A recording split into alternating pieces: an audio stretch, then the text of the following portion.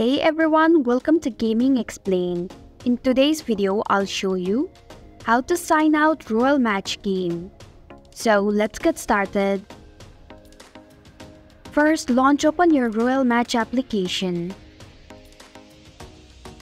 Then tap on the settings icon at the top right corner of your screen. Tap on Save Your Progress option. Then tap in Sign Out button.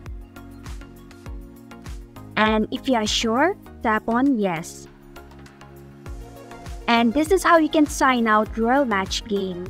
Thanks for watching Gaming Explained. If you like this video, hit the like button and drop a comment with any questions or feedback.